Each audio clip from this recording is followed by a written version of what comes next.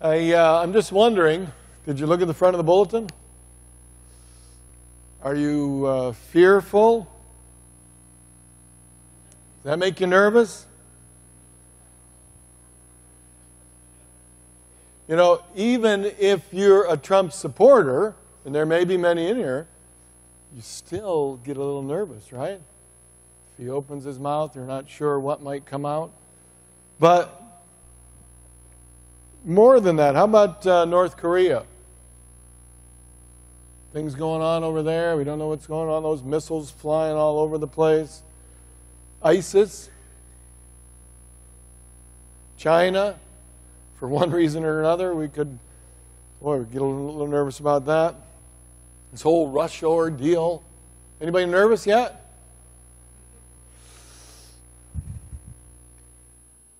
God is in control. You believe that? Even with some of the weird things, the strange, the scary things going on all over the world, and right here in North America, God's in control.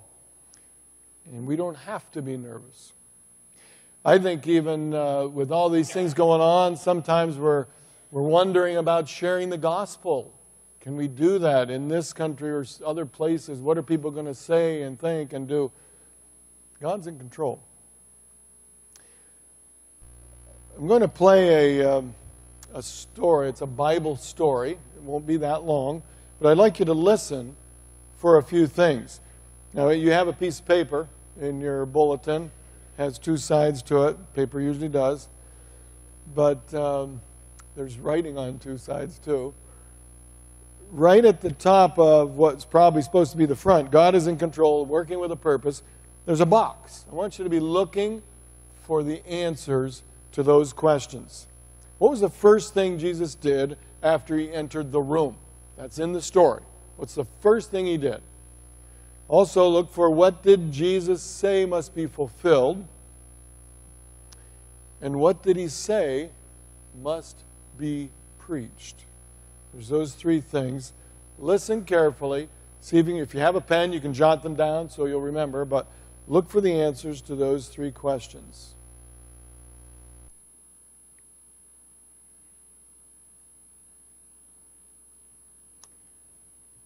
So that's where the story starts right up. Do we have the sound up for the projector? Let's try it again.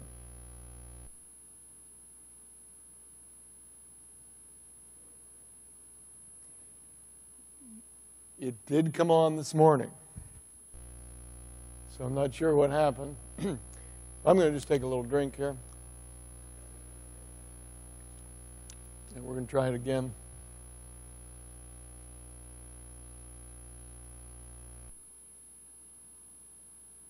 Of the Sunday, Jesus. Okay, we're going to try that last time. Now we're ready. Okay? You remember the questions? Here's what I'm going to do. I'm going to pray. Let's pray. Lord, we thank you. Thank you for this opportunity to be here together, to learn from your word.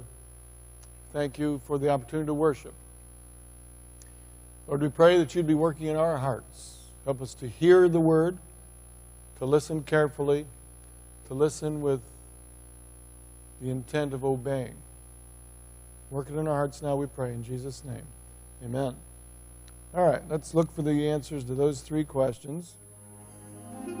On the evening of the Sunday Jesus rose from the dead, his followers were meeting behind locked doors for fear of the Jewish leaders. All of a sudden, without coming through the door, Jesus was standing there with them. First, he calmed these fearful friends. Peace to you. Then he shared his plan with them for spreading the good news. Just as the Father sent me, I am sending you. I want you to go into the entire world and share the good news with everyone. Remember how I told you before that everything written about me in the law and the prophets and the Psalms must be fulfilled? That's what you need to share with people around the world. Then Jesus explained what that meant, so that when he was done, his followers understood the following.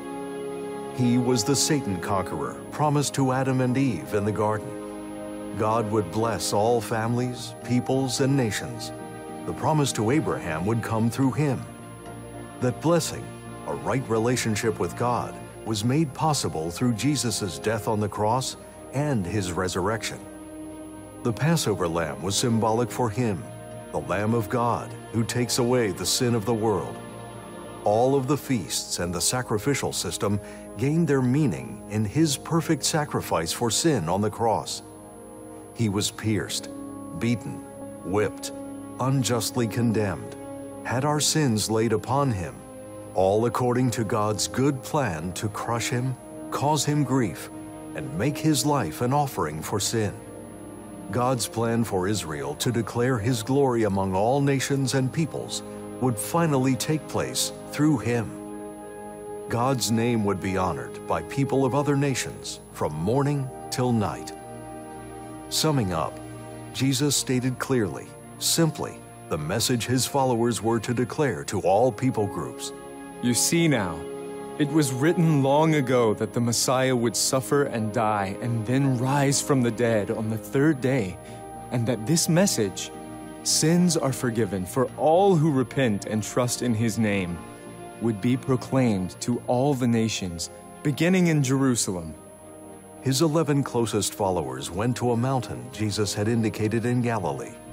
He met them there and said, "With all God-given authority, I commission you, as you go about serving me, whether near or far, develop Jesus followers from all people groups, teaching them to follow and practice my teachings, and identifying them with me through baptism in the name of the Father, Son, and Holy Spirit. You can do this because I will be with you every hour of every day until this age comes to an end." Jesus may have reiterated these marching orders other times to his followers. We don't know. But 40 days later, just outside Jerusalem, he told them one last time, "The Holy Spirit will come on you and enable you to tell others about me, here in Jerusalem and all over Judea, up into Samaria, and even to the end of the world." All right. You recognize the story? Stories, even, that he spoke of. I'd like if you would all stand, please. And what we're going to do is, you don't have to move very far, but I want you to maybe turn around or talk to 3 or 4 or 5 people next to you, or close, behind, in front, whatever, and answer those 3 questions. You have them on your paper. But the first was, what was the first thing Jesus did as he entered the room? And then, what did he say must be fulfilled? And what did he say must be preached? Those 3 questions. Make sure that you all know the answers, and we'll sit down in just a couple minutes. Okay? Go ahead.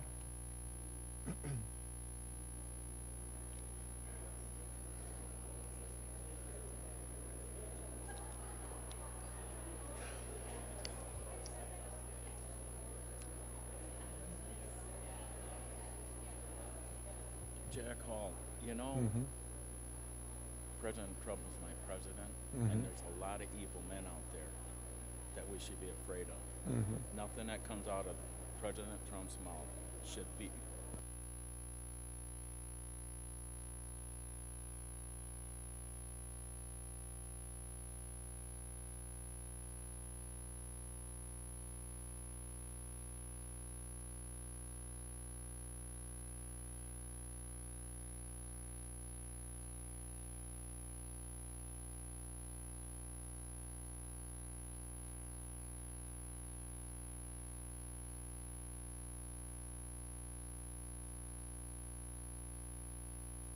Negative about them.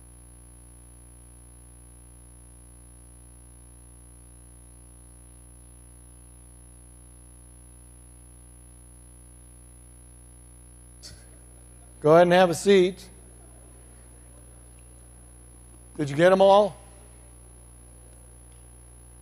Let's see how he did. What was the first one? What was the first thing he did after he entered the room? Somebody shouted out. He calmed them. That's right. He calmed them. He calmed them down. Right? Very good.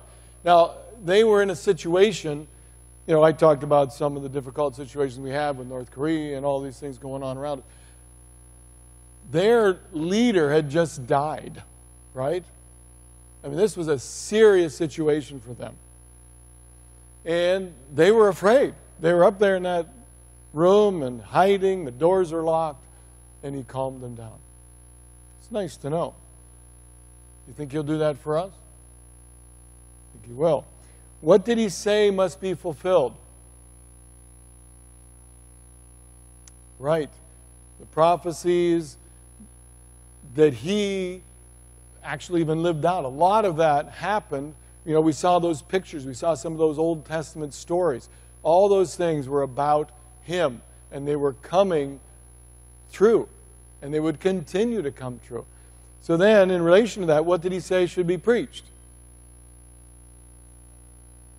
Sure. The good news, the gospel. And it all related. It was all coming true, and then we should share that. And that repentance of sins should be preached along with Jesus and what he's done for us. So, that's good to know. Some people in the past, those close friends of his, were afraid, but we need to understand that God is in control, and he's working with a purpose. That's what we're going to be talking about for just a few minutes here. I am glad to be here. Denise and I are both glad to be here today. You know, Denise grew up in this church, and we're always excited to come back here and see you folks. We're excited about sharing tonight. We'll have little film clips and pictures of what we've been doing, all that kind of stuff. And so we'd invite you to come back and have a hamburger or a hot dog and see what our report will include. But for right now, we're going to be talking about this, and we're going to go to Psalm 66 to start. If you would do that with me, open your Bible to Psalm 66.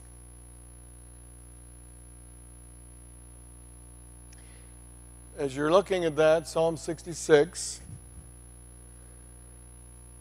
make sure you're there in the middle of your Bible. I'd like to say that I did not mean anything, I didn't mean anything negative by putting President Trump up on the screen. He is doing some fantastic things, and I'm amazed that the media don't pick up on all the good things that are happening right now. They're all concerned about one thing, and that's bashing him. And that's certainly not my intent. And I hope if you thought that I'm clearing that up, because it's not my intent to bash him. But getting back here to Psalm 66, I've got it in, I'm carrying with me the HCSB. I have the ESV up here. We're not going to be able to read all the verses of this psalm or the other two that we'll look at, but I'd like you to look at it up here with me for just a moment, if you could. It says, "Shout for joy to God, all the earth. Sing the glory of his name. Make his praise glorious. Say to God, how awesome are your deeds. So great is your power that your enemies cringe before you. All the earth bows down to you. They sing praise to you. They sing the praises of your name." We'll just stop there for a second. And there's some amazing things here in this psalm as we even think about the fact that God is in control, or the fact that maybe we are nervous, maybe we are scared about some things going on. Look right there in the middle of these verses. It says, "How awesome are your deeds." It is a little dark. It's supposed to be red up there. How awesome are your deeds. Look just below there. So great is your power. How great is it? It's so great that God's enemies cringe before him. All the earth bows down to you. This is a powerful God. And as we talk about who he is and what he's done, look at the top. Shout for joy. Who? All the earth. All the earth is to be shouting for joy. Look at verse 4. All the earth bows down. Look at the next few verses. Come and see what God has done, his awesome deeds for mankind. He turned the sea into dry land. He rules forever by his power. His eyes watch the nations. He has preserved our lives and kept our feet from slipping. But you brought us to a place of abundance. Look down below there. verse 16, come and hear all you who fear God. Let me tell you what he has done for me. That's kind of like a response to this thing. But look, again, come and see what God has done. What has he done in these verses now, or what is said he's done in these verses? Can you pick some things out? What has God done? Just shout it out. He did. He turned the sea to dry land. Good. He's done some awesome deeds, right? And turned the sea to dry land. What else?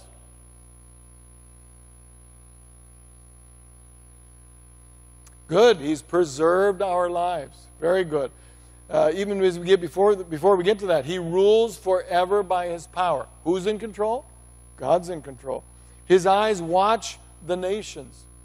He knows exactly what's going on. He sees when North Korea is testing another one of their missiles and how far it's going to get now and all that kind of stuff. He knows it all. He has preserved our lives, and he'll continue to preserve our lives as he sees fit. He keeps our feet from slipping. He's brought us to a place of abundance. Wow. He's done great things. He'll continue to do it. And so down in verse 16, the psalmist can say, come and hear, all you who fear God. Let me tell you what he has done for me. We should be able to say, hey, listen, I want to tell you what God's done for me. Should we not? That's kind of a natural response here. Remember, Jesus, he comes in that upper room and the people are scared. And what did he want them to do? He wanted them to tell what Jesus had done for them. And so he had to calm them down first, right? And then share some things. Look to whom this is written, or who are supposed to respond. Come and hear, all you who fear God. His awesome deeds, verse 5, for mankind. He's including everybody. Look at verse 7. His eyes watch the nations. It's all under his control, and he is letting us know that. Look at Psalm 68 for a second, if you would. You flip over a page or two in your Bible. This psalm is fairly long. It's got 35 verses to it. We're just going to look at these three. You can follow in your version, or you can look up here. But in Psalm 68, he says, may God arise, may his enemies be scattered. May his foes flee before him. May you blow them away like smoke, as wax melts before the fire. May the wicked perish before God, but may the righteous be glad and rejoice before God. May they be happy and joyful. In Psalm 68, we see a lot of what God has already done. And we didn't look at all the verses even. But it's what God has done and his power that is there. Over in Psalm 68, it's referring more to what he will do and can do. And again, if we just highlight him as we look through there, may his enemies be scattered, his foes flee before him. Blow them away like smoke, and they're gone. As wax melts before the fire, may the wicked perish. But there's a difference. The righteous, may the righteous be glad. We don't have to be nervous, whatever's going on. We can be glad. We ought to be happy and joyful and rejoice before God. So, we looked at Psalm 66 and we looked at Psalm 68. Several of the Psalms are grouped. I don't know if you've ever noticed that, but Psalms sometimes are related, one right next to the other. Psalms 10 to 13 are such Psalms like that. We won't get into why or how, but Psalms 113 to 118 are the great Hallel. And they're all grouped together. They're used in certain services all together. I was reading just this morning in Psalms 57, 58, and 59 are tied together. And you can see that as you study. Psalms 120 to 134. Do you know what those ones are? The Psalms of Ascent. The Psalms that were sung as the people traveled to Jerusalem and they went up, the ascent, up to Jerusalem for the feasts. And those are exciting Psalms to look at too. Well, Psalm 66 and 68, what comes right in the middle? 67 comes in between those two, right? And in 66, we have the power of God seen. In 68, we see the power of God that He has and could do and will do. We have those two. In Psalm 67, this fits right in the middle. Now, you know what a chiasm is? Who can tell me what a chiasm is? Is that the thing that you row? No, that's a kayak, right? A chiasm. What's a chiasm? Anybody know? We're going to learn something then. A chiasm or a chiastic psalm, one example of that, if you want to look at it, is 120. Psalm 120. I realize I'm not using the paper, but if you're following along, there's probably ways that you can fill in that paper as you go along. But Psalm 120 does this. We'll look at it here on the screen, and then we'll see. Verse 1 and verse 7 are parallel. In some way, in a chiasm, your first verse and your last verse will be kind of parallel. And we'll see that in a second. Verses 2 and 6 are parallel. They don't say quite the same thing, but they're very similar.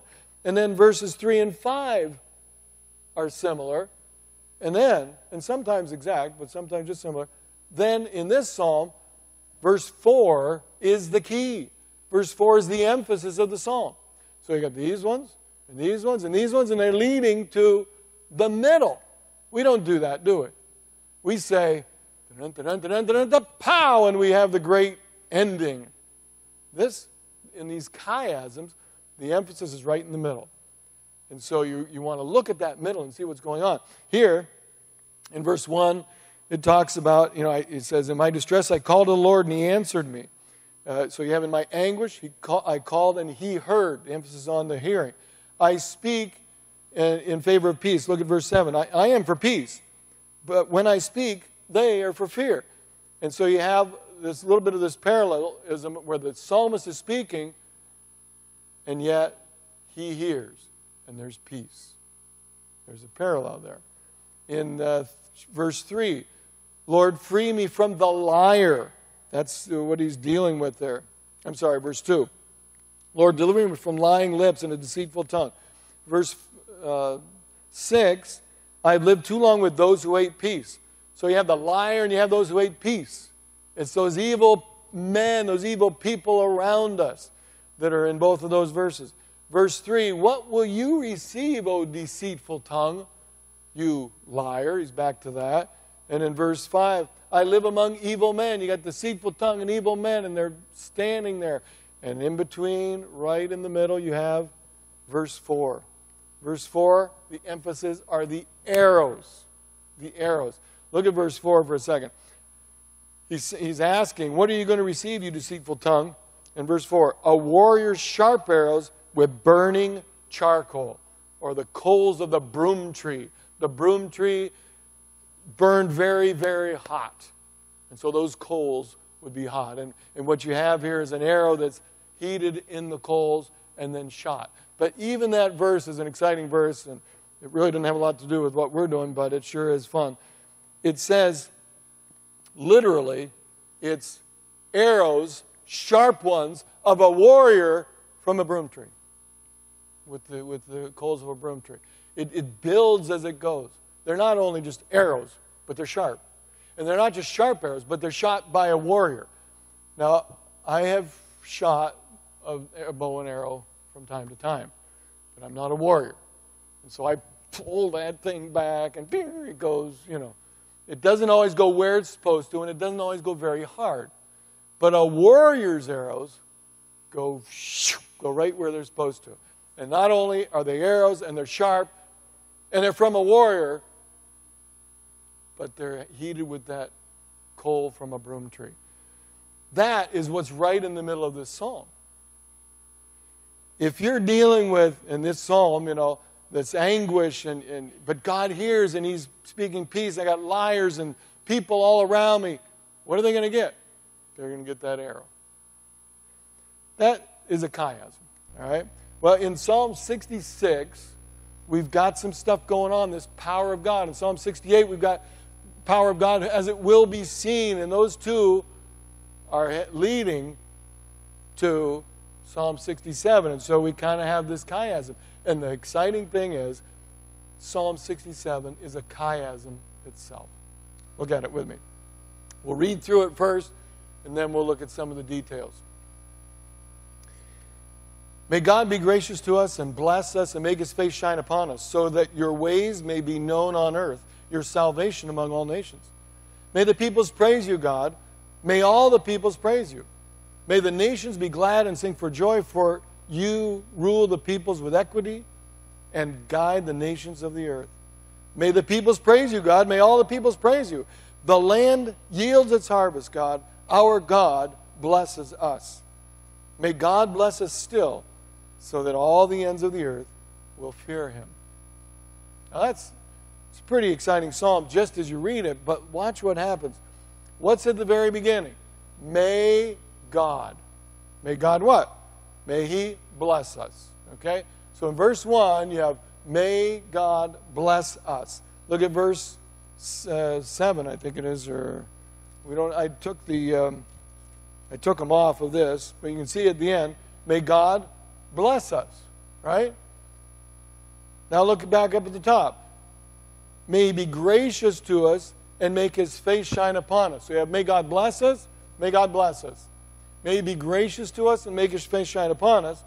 Down below you have, the land yields its harvest. God, our God, blesses us. So we're building. Okay? Why?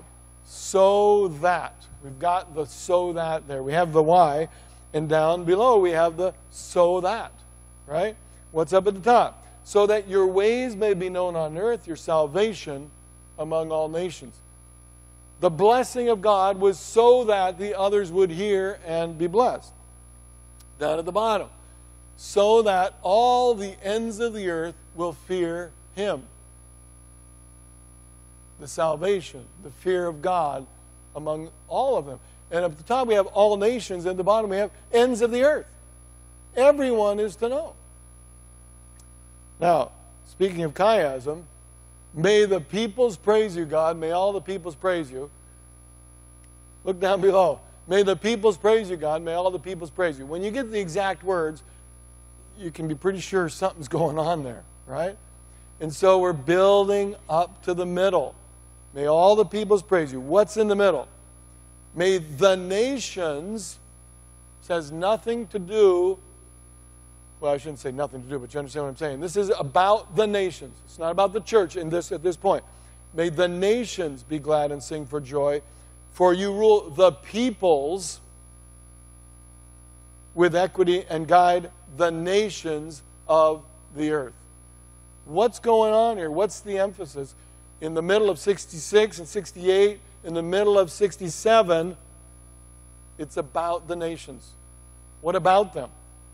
That they would be glad and sing for joy. That's the point here. How are they going to be glad and sing for joy?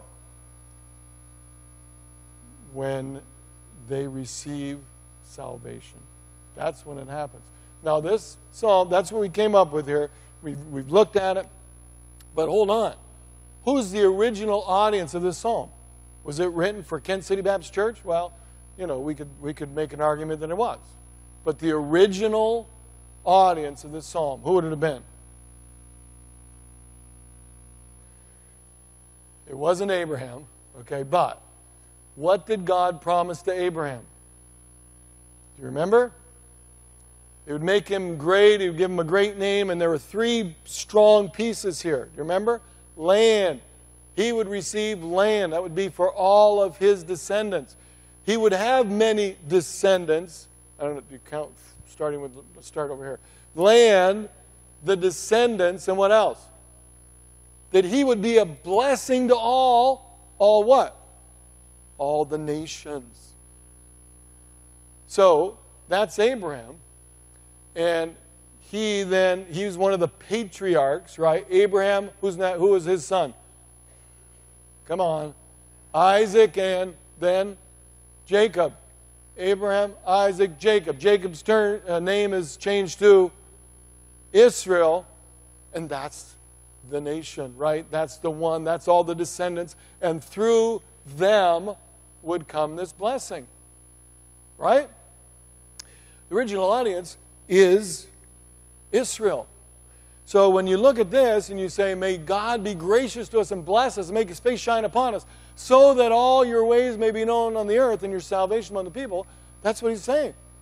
Let's see those blessings. Israel's going to be blessed. Israel is going to then bless the nations, that salvation would come, so that all the nations would shout and sing for joy. Does that make sense? That kind of works together, right? We looked at that a minute ago. See, Jesus was in Abraham's line, right?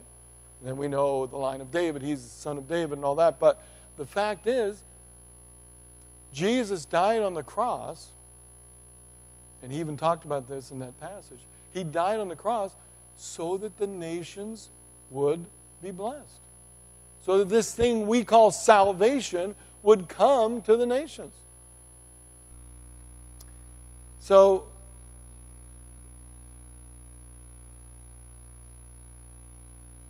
on your paper, like I said, you've had to scratch things as you went if you needed to, but look at the back. It says, number 5 says, what is the central point of Psalm 67? I would say, God will bless the nations. He'll make them glad as he blesses his people. Right? I'd say that's probably the theme. God will bless the nations. He'll make them glad as he blesses his people. So, based on that, on the above there, what would be an encouraging theme for us? I believe we could say this. We are blessed with salvation so that God's ways and salvation will be known on the earth. And the nations will be glad and sing for joy. A lot of times we try to take an application from the Bible, and it doesn't apply to us the way sometimes maybe we want it to do, or we think. But here, it's very clear the way this works. We are blessed. We are part of, I'm not a Jew, but I'm part of Abraham's line in the sense that I have trusted Jesus as my Savior, that special blessing that came from Abraham, right? And I can then spread that news. So this is a very clear, comes right out of the text, even for us. We are blessed. God has saved us. He's brought us into his family so that his ways, his salvation may be known on the earth, and the nations will be glad and sing for joy. God is in control. Even we saw the power in Psalm 66 and in 68. But let's look to the New Testament for just a moment. If you take your Bible and turn to Luke 24. This is the story that we heard. Luke 24. Luke 24, and we have verse 38. Jesus says, "Why are you troubled?" He asked them. "And why do doubts arise in your hearts?" Well, you died. We didn't know what to think. He talked about dying and rising from the dead, right? I mean, he did that several times, but they missed it. And they were doubtful. They were troubled. But he says, that it's not necessary. And he says, look at my hands, it's me, and my side. But look now to verse 46. He also said to them, "This is what is written. The Messiah would suffer and rise from the dead the third day. And repentance for forgiveness of sins would be proclaimed in his name to all the nations, beginning at Jerusalem. You are witnesses of these things. And look, I'm sending you what my Father promised. As for you, stay in the city until you're empowered from on high." I'm sending upon you what my Father promised, which is the Holy Spirit. So not only could he appear and say, it's okay, calm down, I'm here, I've risen from the dead. But he could also say, I'm going to send you some help. The Holy Spirit is going to come. And not just a few days later, Acts 1:8, and you shall receive power after that the Holy Spirit has come upon you, and you shall be my witnesses in Jerusalem and Judea and Samaria and the uttermost part of the earth. He says there. So he's saying, it's okay. I'm here. The Spirit is coming. You can do this. 2 Timothy 1:7. For God has not given us a spirit of fear or timidity, but of power and love and discipline.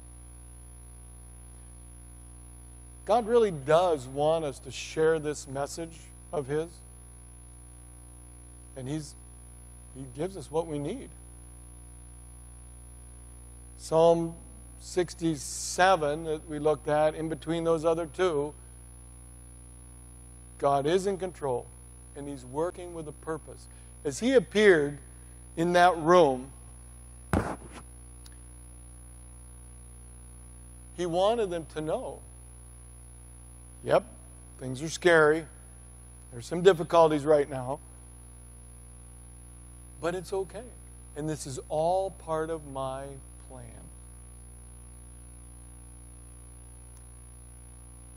I'm going through the Psalms right now in my devotional life, and time after time, the psalmist is scared, the psalmist is nervous, the psalmist complains with godly complaining, I guess, right? I mean, and those things are happening, and there's always a plan. God is working. And He has it here as well.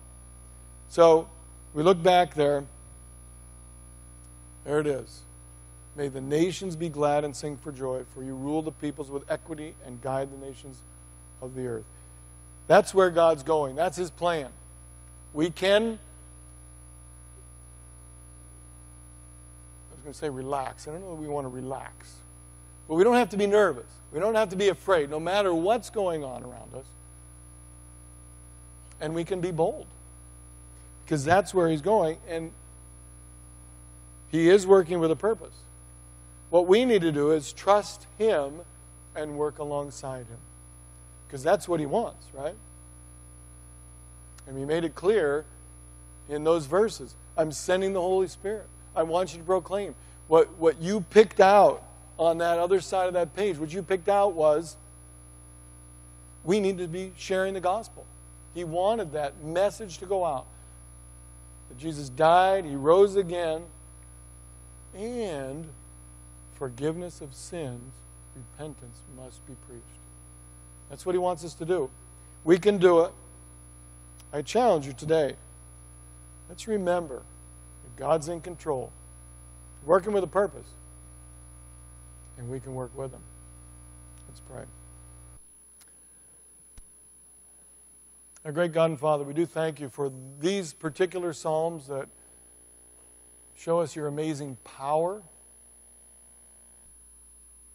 for the passage in Luke that shows us not only Your power in raising Jesus from the dead, but Your love for us, Your plan. Lord, help us to be part of it. Help us to go boldly. Help us to share this good news with others as we trust You and Your plan and Your power. In Jesus' name.